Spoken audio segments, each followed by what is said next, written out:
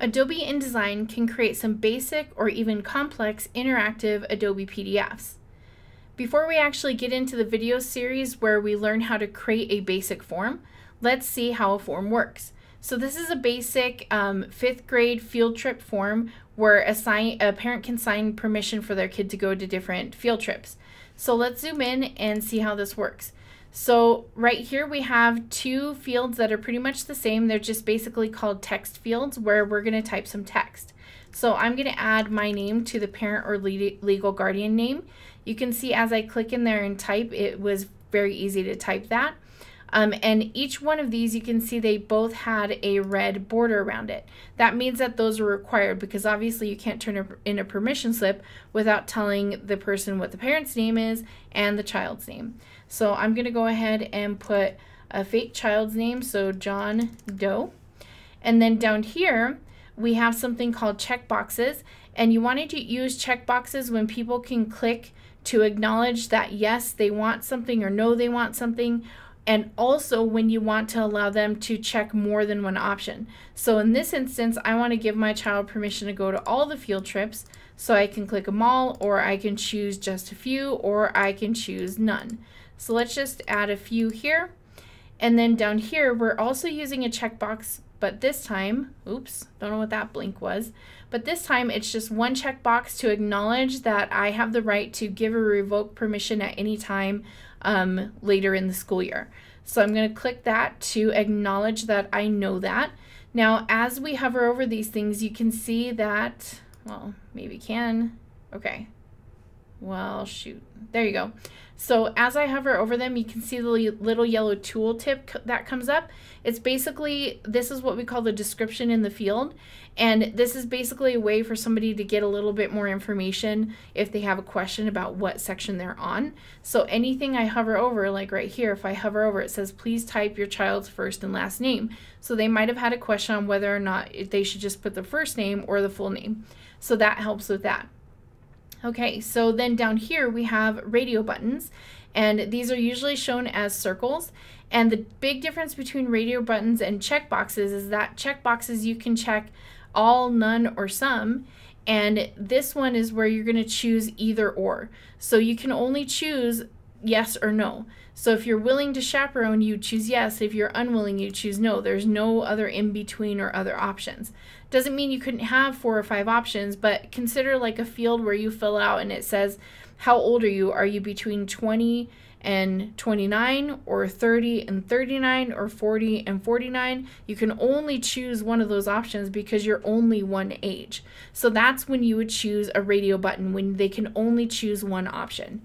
So then we can also use this field form, which is called a, let me think about this. It's a list. There's 2 different types. There's a list box and a combo box. This is a combo box where, again, you can choose only one option. But you know when you're filling out a form and you have to put the state and there are 50 options in there, you're only going to choose the state you live in or whatever, but you don't want to list all 50 states in your form. So that's when you want to use this kind of condensed box option here. The list box option is when you are able to choose more than one.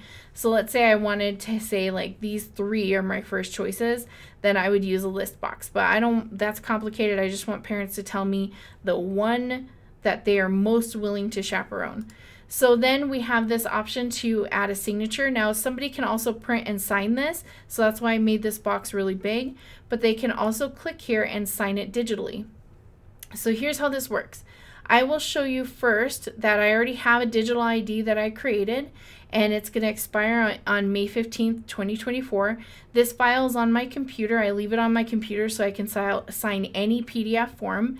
So it's going to find that because it knows that I have this because it's the same computer I use to sign all the forms. So if I want to use this one, then I go ahead and hit continue, and it's going to create this appearance. You can change the appearance if there were options to change it here. But I'm going to go ahead and put my password in, so this makes it a unique signature because nobody else has my password and they can't sign it unless they know that password. So that's what makes these signatures legal in courts. So we're going to go ahead and hit sign, and it's going to pop in here with the option to save this. So I'm going to put signed and desktop and do save. So now this is going to give me a signature line in here that nobody else can recreate, or they couldn't have put in there because they don't have my my password. Okay. So then there are two different buttons. You can either print the form or email the form. So let's pretend I just need to print the form.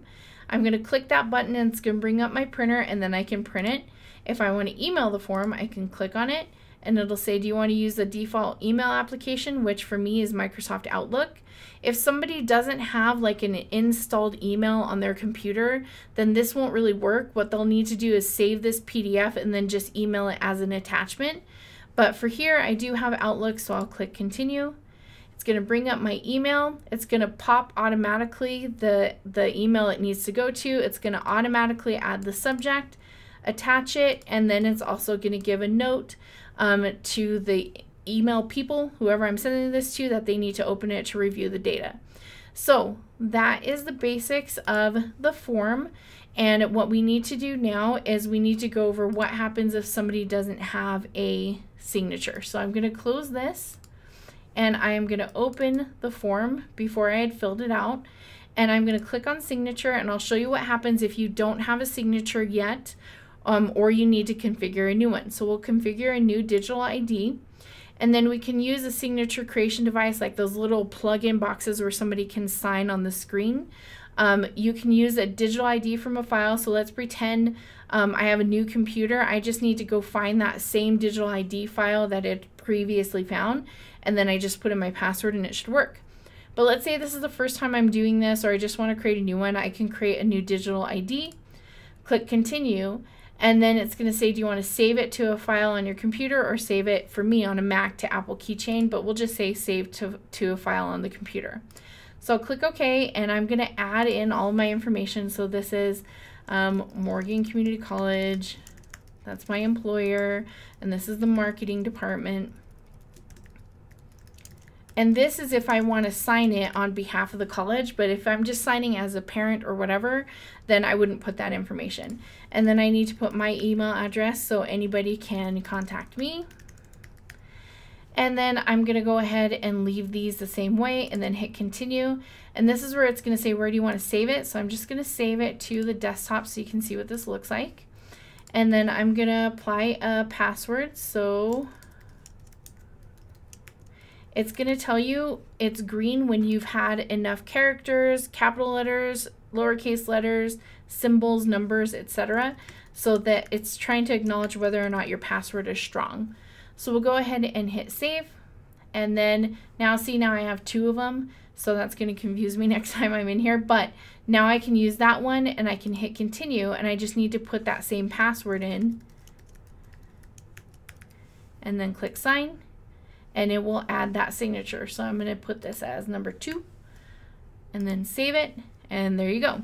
So what does it look like? Let's see if I can show you what that looks like. It looks like this icon, if you can see it. It has a little certificate icon, and I just need to save that somewhere on my computer, and then Adobe Acrobat should always find that.